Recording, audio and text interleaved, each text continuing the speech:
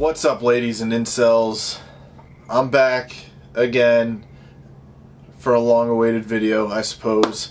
And as you can tell by the intro and the thumbnail and the title and stuff, you already know what we're here to talk about. So before we get to that, housekeeping notes as per usual. Make sure you're checking us out on Instagram at MadMaxLOP. Make sure you're checking out the website. There's only one article out right now, but we're working on it. MaxLOP.com. And if you want to help the channel some more, we got the Patreon, patreon.com/MadMaxGuns. So, let's get into it. I'm new to hunting. This is going to be my first full season doing medium deer hunting. I was more of a bird hunter last year, waterfowl to be specific. And I went out a couple times for deer, but it was aimless. And I was just going standing in a tree stand without knowing if there was any critters walking by. And this year we're taking it a little more seriously. And in the theme of that, I went a little overboard with my first hunting rifle. I say first, but really my first was a Post 64 Model 70-308 that my father gave me that I never actually shot yet. I kind of do want to take it out and play with it, but like I do with things, I tend to go overboard. And this right here is my first hunting rifle. And it is 100% purpose built. It is as lightweight as I could get it comfortably for hiking around, because last year when I went and stood in the stands, I was carrying around probably a 17-pound rifle. And we'll get right to the weight of this. This is 7 pounds, and I got it written down. 7 pounds 6 ounces barrel rifle, add a magazine, 7 pound, 12 ounces 5-round steel AICS. I'm pretty sure I could get a hunting mag somewhere, but 6 ounces, not too bad. First, we're going to talk about the whole build of the rifle, everything in it. I wrote an article for the MDT blog that I'll link below. There were some minor changes on it since then. We'll talk a little bit about the performance, some stuff that I could use some help from you guys with, and yeah, let's get into it. We'll start from the heart of the rifle, the action, and work our way outwards. We got a Fuzion TI by Lone Peak Arms. It is a titanium action, lightweight. It's got integral recoil lug, integral rail, but as it's a hunting action, you only have 2 sections. You don't have going straight through. It's got a nice fluted bolt. It's a 700 platform. It's got a recessed bolt nose, 90-degree bolt throw, nice and smooth, but it's very deliberate, and it's not like silky smooth, and it doesn't make much noise like some of the match actions would. But it's a custom 700 clone, lightweight, titanium, strong. Screwed into that is a 308. Well, it's a 30 cal proof research barrel that I chambered in 308. I don't know what you'd consider this, because it is carbon fiber wrapped, so it's not like, it's got the profile of a number 7 or an M40 profile, but it's sleeved in carbon fiber, so it's not heavy like an M40, obviously.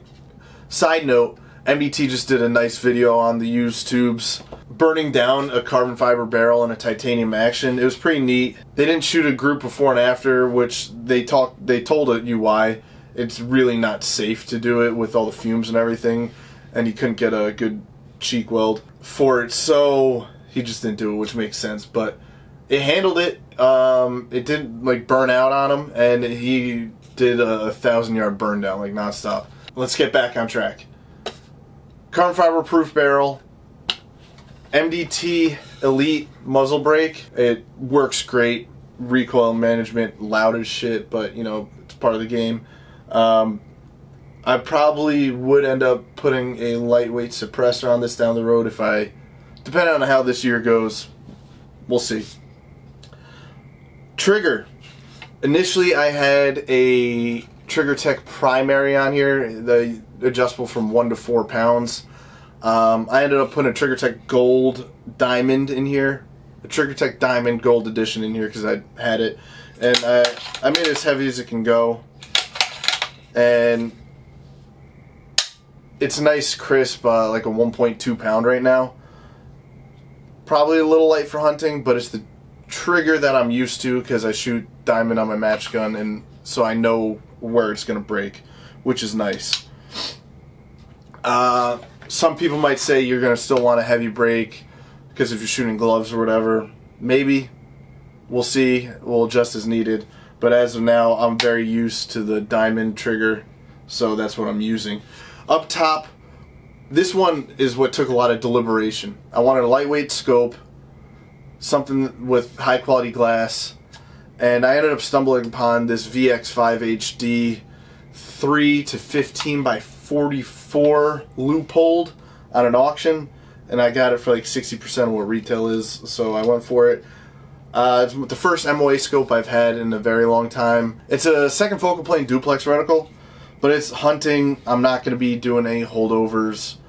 Hopefully I'm not taking long shots at all. Dial if needed after I get my range, take the shot. That should be all it is. However, I will say this is capable of shooting out to distance, but not what it's for.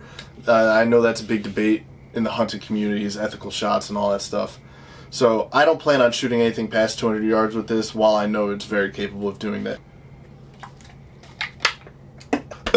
It's a very lightweight scope, excellent glass. If you're familiar to the Mark V series of optics, the glass is very similar to that. It's got side parallax adjustment from, let's see, what do we got?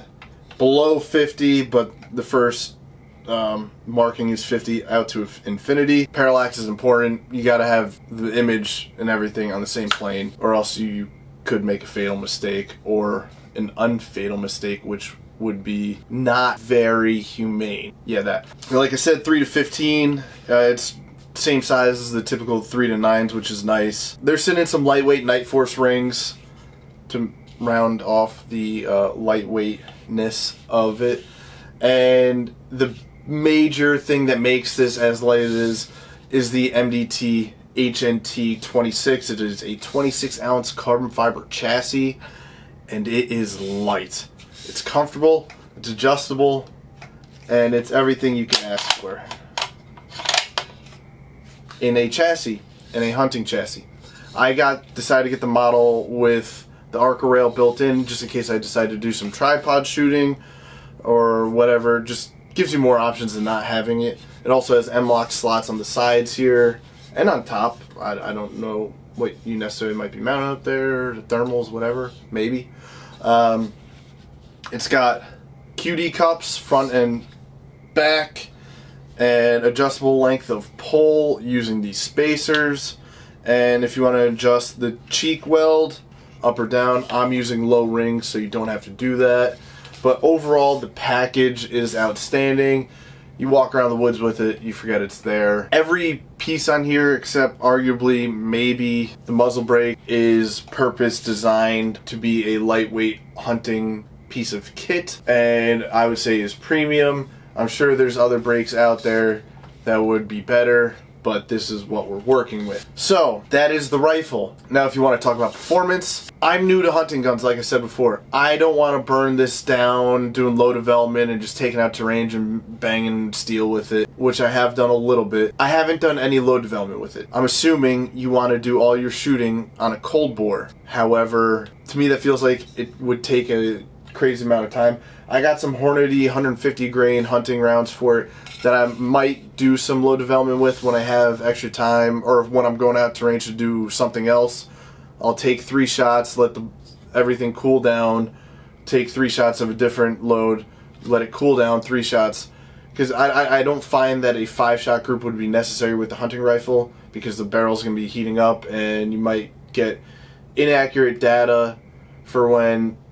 I think, for me, I could be wrong on this, when you're shooting a hunting rifle, if you're taking more than 2 shots in a short period of time, something has gone horribly wrong or horribly right. Tell me if I'm wrong on that, but that's just my way of looking at it. So I'm going to be doing low development with this with 3-round groups for the future. But I did shoot some groups with some factory match grade ammo, and with Berger 185s, I'm shooting like 3/4 inch groups. I will say this isn't as easy to shoot as, say, my competition build, as this is 7.5 pounds and that is 22 pounds, and everything is purpose built for stability and everything. This I could put up on a branch or something, get stable enough to take a 50 to a 200 yard shot on a kill zone of a whitetail. Overall, I am very impressed with this rifle. Again, new to me, I'm new to this whole space, and I'm just very excited to harvest some meat. So, performs well, it's light as shit, it's all high quality stuff. Now we just gotta wait for deer season and go to town with it. That's the rifle, guys. I know this wasn't a super exciting video, but that's a breakdown. If you have any question on the parts, want some more details on it, drop them in the comments, hit me up on Instagram. If you like the video, make sure you hit the thumbs up. If you didn't like the video, as always, eat a dick. Even if you hit the thumbs down, it counts as engagement to the algorithm. So fire away, click away, type away. Thanks for watching, guys. I'll see you next time. Make sure you're subscribed too. Don't forget that one. It's